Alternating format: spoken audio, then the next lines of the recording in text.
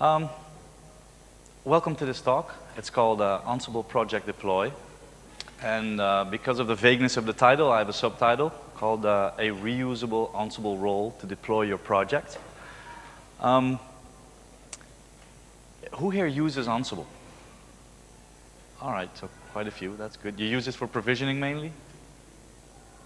Do you deploy software with it? Not really? All right. Okay, well, that's what this talk is about, so that's good. The talk assumes a little bit of knowledge about Ansible, so that's why I asked the question.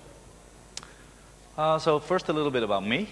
My name is Ramon de la Fuente, and I don't have a fetish for underscores, but this is my Twitter handle. All the good names were taken. Let's just leave it at that. I run my own company. I have for 8 years now. It's called Future 500, and it's based in Zoetermeer, so real close by. And in my spare time, if I have any, I run a user group called Sweet Lake PHP, also in Zoetermeer. And we actually have a session tonight, so if you're interested, you can join us after, I think about 8, if you're not leaving the venue. Ansible Project Deploy. So first off, why Ansible? We use Ansible for provisioning, and for us, it was a discovery to find a provisioning tool that we could understand. The writer of Ansible said I needed to write Ansible because the existing tools didn't fit my brain, which is exactly how I felt when I used Puppet. Who uses Puppet? Do you love Puppet? It does the job, right? Well, Ansible was, we're developers, so to make that, first off, make that clear, we're not, we're DevOps, right? So we do development mostly, and we have to do the ops. And we love Ansible because it fits with our way of working. And for us, because we did provisioning, actually extending the toolkit to deploys made sense. So it's easy. That's basically our main reason. There is no unnecessary complexity in Ansible. You have no agent, right? Everything goes over SSH, so you just have a box on the other side and it'll work. It's built for reuse, which means you write some rules and you can share these rules quite easily. And that was a big plus for us, because we use the rules in different setups in different ways, because every project has its own provisioning. So sharing the rules was a big plus. And it's actually extendable in your own language. So you could, like we're PHP developers, you could write Ansible modules in PHP. We'd never actually done that because Python is such a nice language to write in, but well, you could if you wanted to, because the way Ansible works is it just copies a module over to the other side and runs it with the parameters that you configured it with. And that should do everything. So this is basically why we use Ansible.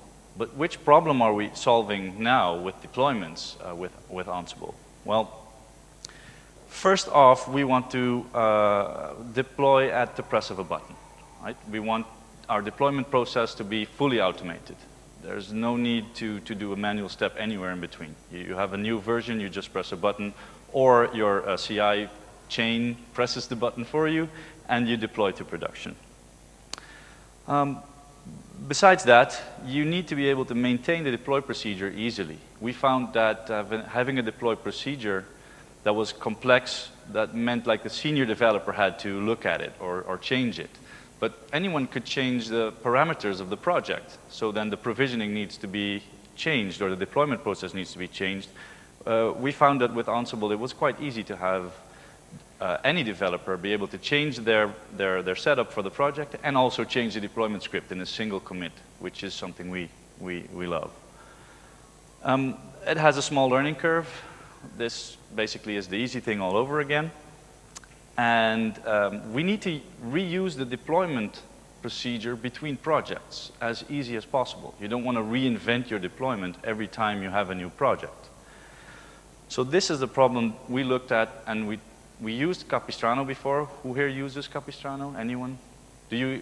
Yeah? All right. So that's a tool in Ruby to do the same thing, basically, to deploy a project, but that's just configuration for a project, and the tool does the rest.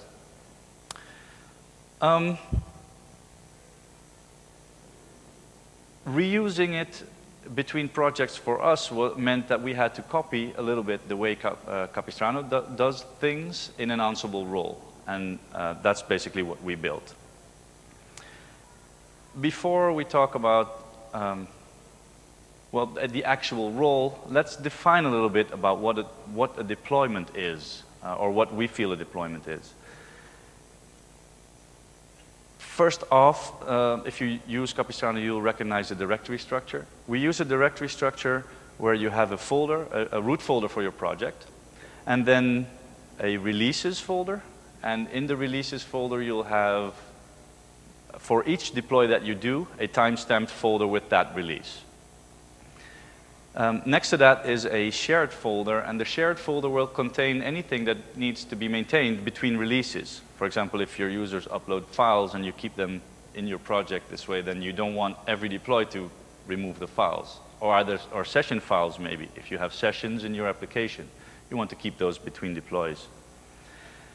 There is a source folder inside the shared folder, and that is the source code of your application.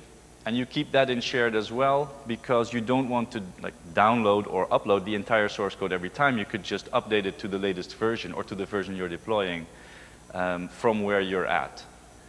And finally, there is a current, but the current is just a symlink. It points to the release that is currently active. And when you do a new deploy, a new folder will be created, but it won't automatically be the active one.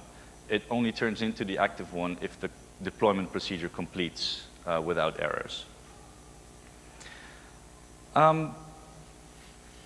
Breaking that down a little bit, what is a deploy? Well, if you break that into some steps, you'll get, first off, you'll want to update the code base. And this is the code base in the shared folder, and then copy to a release folder. And after that, you might want to edit or change the configuration files specifically for the environment that you're deploying, because sometimes it would be staging, sometimes production, or whatever.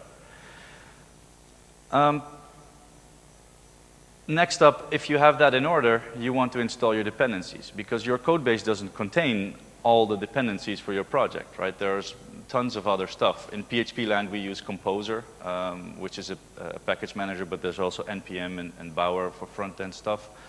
That brings in the libraries and the code that you depend on in your application. And you want your deploy to do that in a structured way so that it turns out the same everywhere you do it. The step 3 is preserve shared resources. This means that you basically point the locations in your project that need to be maintained, like the sessions folder maybe, or the uploads folder, you point that to the shared folder. So then they stay preserved. And finally, in step 4, you'll have some build tasks. And this is compiling less in SAS maybe. I'm not sure if you use those tools, but anything that you want to run as a process after your code base is complete and you have all the dependencies there, those are build tasks in step 4. And when everything works, then step 5 is finalize, and it could be anything, but it boils down to pointing the symlink to the latest release, and then you're done. So these steps and this explanation, there's a role for that, and it's called project deploy. Are you familiar with Ansible Galaxy? Anyone? Yeah. So Ansible Galaxy is the like a repository collection for roles in Ansible that you can use, so that you don't have to reinvent everything yourself. And if you want to get the role from Ansible Galaxy, then you can run the install command. That's this, Ansible Galaxy install. Probably if you use Ansible Galaxy already, or if you start using it, you'll want to have a configuration files that tell Ansible which projects you depend on or which roles. So here's an example file, and you run that with Ansible Galaxy install -r or -r. This is just a way to get the role. So now you have it on your machine, and I'll walk you through it. to map the tasks in Ansible to the steps, the 5 steps that I just described. I realize it's late, and there's a lot of slides here which contain Ansible code, which you're probably not familiar with if you don't use it, so I'll go through it a little faster. The first slide here shows you like initialize a task. So Ansible is built up of roles, and then inside the roles you'll have tasks that do certain steps, and the first parameter for a, let's see if I can do this. The first parameter here, oh, it's already on the line, sorry. The deploy helper colon, that's the name of the module that we're using. And this module is actually written to do the deploys, but if you read an Ansible file, you'll see that the first word is always the module that's being used. So there is a deploy helper module, and this module is available from Galaxy separately. So if you find that our role doesn't really match what you're doing, but you would like to have some of the cruft removed from your own scripts, like creating the directory structure that we're using, the module does that for you. So if you want to use the module separately, you can. First off, when we run this, it's initialized. It'll create the root folder and the shared folder and the releases folder, and it will gather some facts. Also something that's Ansible specific, but gathering facts means that some variables are collected that you can use in subsequent tasks. The variables here, this is the entire list. Not all of them are really interesting, especially a project path, which is the one you put in yourself. It's only useful to have a similar way of using the variable, so everything looks the same. This one is the most interesting. The new release. This is a fact that is generated by the module if you don't pass it through, pass it in yourself. And this is a timestamp. It actually takes 3 tasks in Ansible to create a timestamp and to save it in a variable and to use it later. So having the module generated for you is actually quite nice. If you use this role, then you'll have, or if you use the variable, then you'll have the name of the module, dot, and then the name of the variable. You'll see that in the lower line. Also interesting maybe is the unfinished file name. We have a file that gets created during a deploy inside the release folder. And this file, as long as it exists, it signifies that your deploy wasn't finished correctly. So that in a cleanup task later on, when you remove all folders that are not really releases, then you can just remove that folder because we know that it wasn't a proper deploy. And you can never make a symlink that points to a folder that has that file in it. So moving on, a lot of code again. Interesting here is that the role, it does a lot of stuff for you. So it's when you start using this, you'll just have to configure it to do what you want. So what I'm showing you here is the tasks inside, so you'll know what to configure later on. And the most interesting part here is the fact that you can choose a strategy for deploying. So, but where does your code come from?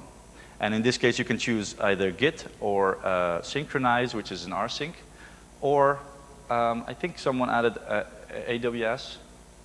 So there's multiple places where you can keep your code, and if you have your code there, then you can use this role to deploy by just configuring it properly.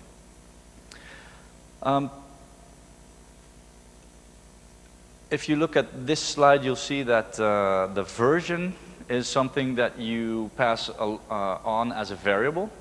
So if you want to deploy version like v1.0 of your project, then you pass that along in the calling of the deployment tool.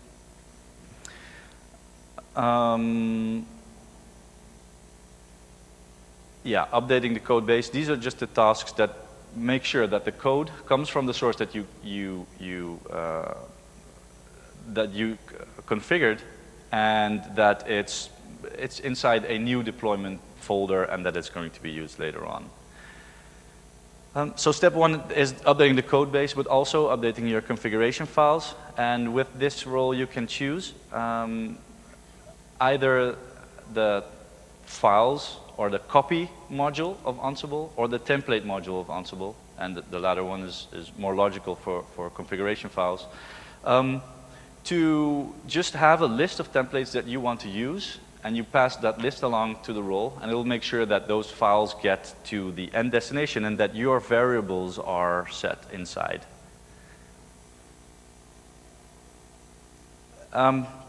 Step 2, installing dependencies. These are the dependency managers that are included in the role. So if you use this role and you have Composer, you just set a variable to project has Composer to true, which means that the role will know when the time comes to run a Composer install.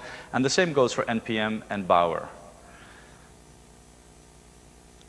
If you have a specialized way of calling your dependency manager, so, the command that's run itself is also a variable. So if you want to override that, you could. But they're all set in defaults, and they're pretty sane defaults.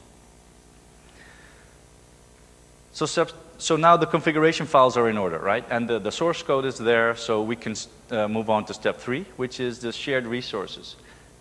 The way this role works is that it assumes that you want symlinks from your project, the one that you're deploying, to the shared folder. So you pass along a list of source and destinations for those links, and the role will create those for you.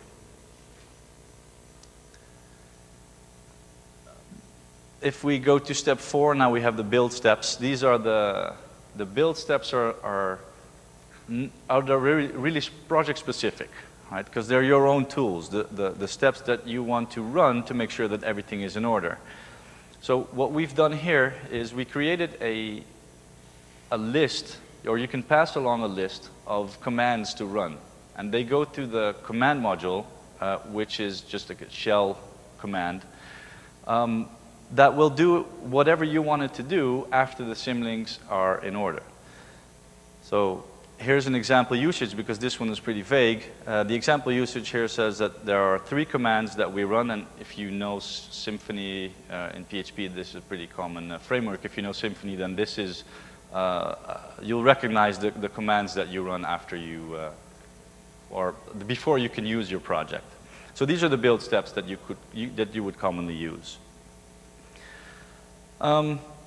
Also, what you could place in here are things like schema upgrades, because your database won't always stay the same. So if you want to upgrade your database schema, then you could have a build command before you finalize that can upgrade your database schema for you. And perhaps if you have a maintenance mode, this is the moment where you want to add a maintenance mode to add a maintenance flag to your application, so it knows that it can go down, schema upgrade, and then you can finalize, and you'll be sure that you don't upgrade your database while you have people coming in.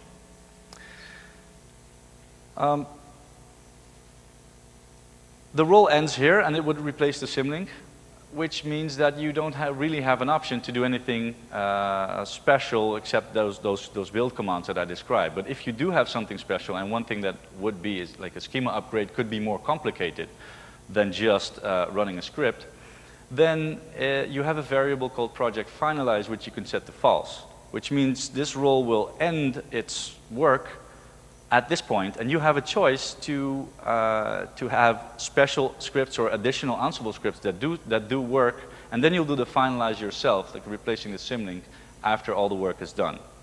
So this role is open-ended, and you can add to it. You don't have to do it. It doesn't have to be a complete thing.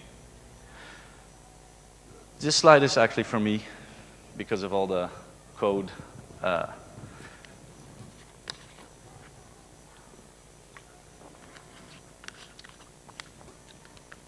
I realize it's 5:30. So it's not as bad as it seems. This role has 98 lines of code, 22 tasks, and a couple of variables that you can set. It's not complicated. Anyone can do it. Which means if you want to deploy your projects, it's quite easy to just add a configuration and be done with it and have your deployment in order than having to rewrite or reinvent the wheel every time. So let's look at a minimal playbook that you could use. And the playbook is the thing that runs Ansible, the thing that you write to deploy your project. All you need in here are some variables. So the minimum that you need to do is set some variables and add the role to your role section in the playbook. And that would look like, almost look like this. This is all you need to do to deploy a project. This will not do, admittedly, very useful stuff, but it will make sure that the code on the other end is up to date. There are no configuration files for templates, so there is no configuration, but it will be done and the symlink will be replaced and you will have a new version of your software online. A more realistic example would be, I mentioned Sweet Lake PHP. We have a website. We deploy the website with this tool. And this is the playbook that we use to deploy Sweet Lake PHP. So again, the first part is the same. You have a project root. This is different for every project, so that's just a variable. We deploy directly from Git. It's on GitHub. But we have an additional environment variable. This environment is something that, it's a regular environment variable, but Ansible uses this variable to run the build commands with. So shared children, I mentioned shared children. Those are just symlinks that point to the shared folder. So here's the list. These are two with a path and a source that point to the uploads and the sessions, which are the two examples that I mentioned that you would want to keep in the shared folder. Templates. Templates are, for a Symfony project, is basically a parameters file, also just a list of variables. So there's a template that uploads and replaces all the variables for the stage that you are deploying. And that's just 3 lines of configuration and the actual template that you need to write. Project has Composer. It's a PHP project and we use Composer. And the build commands. And these are a little more elaborate than the 3 I showed before, but this is just a list of commands that are run. And finally, you have to add the role to the role section, otherwise it won't work. Those who are still awake, this line is the schema upgrade. And it's just smack in the middle of some build commands. It doesn't really, if something goes wrong here, then we're screwed. So I wouldn't recommend doing this actually in production. I mentioned that we do use it. You have 2 reasons when you could do this. One, you're extremely lucky, which I'm not. Fingers crossed deployment, that's what we call this. The other is if you have no visitors on your website, and that's actually the case for Sweet Lake PHP. So we can get away with this, but don't do it in production. So that's what the role does, right? What doesn't it do? I actually mentioned it doesn't do schema upgrades. We chose not to add anything for specific database vendors or anything because schemas and databases are such a flavor of the month thing nowadays. It's better to just use the open-endedness of the role and stop at the finalize and do your own thing afterwards. It also doesn't do, and Capistrano fans won't like this, but it doesn't do rollbacks. Ansible doesn't really work that way. It describes a state of a machine how you want it to be, and it doesn't really recognize how it was before. So a rollback, we personally say that the rollback is a lie. What you want to do when you are deploying, you want the deployment to fail at a certain state, and you don't want to be bothered with it again. It will stop, and you will just deploy again. If you discover what went wrong, you'll fix it, and you'll deploy again. The previous deployment doesn't hurt, and it will just be removed. Setting a maintenance mode, also something that we didn't include in this role, because you don't know which web servers, if web servers are being used, you don't know where the maintenance mode is set. We personally use just a regular file that exists, and Nginx will check for that. But if you do it differently, then you have to build that around this role. So database migrations, I mentioned those. It's not to complicate this role. So what's next? For this role, you could, we've actually got a pull request running that would allow you to inject your own tasks, Ansible tasks at a certain point. This would be the callbacks that are familiar from Capistrano. At a certain point in the role, you'll want to do some specific task, and if it doesn't match us right now, you have to copy the entire role and write the whole thing yourself. But as of, like, say, next week, you can just place a little script of a couple of Ansible tasks at certain points in the process, which makes it a lot more flexible. We wanted to copy the vendor folders from previous releases, because if you run a complete composer install or a dependency manager install, then you have all these dependencies that you've already got, and now you're downloading them again. That's actually done. So there are 3 variables that allow you to keep or copy composer, NPM, or Bower installations from previous releases. Privileges are something that in every deploy you get hung up on the privileges that you need for the web server to write to files, but also your deploy user to write to the files. And you don't want to mix those up. We use ACLs for that, and I'd like to have a little bit of either an example or some good tasks in there that can do that for you with a minimal configuration. And finally, we're open to ideas. This role is it's open sourced, obviously, so pull requests are welcome. It's in Ansible Galaxy, and it's just an LGPL licensed role. Thank you very much. That's it for me. Any questions? And I think there's a mic, if there are any questions. No questions whatsoever. I managed to get everyone to sleep. Victory.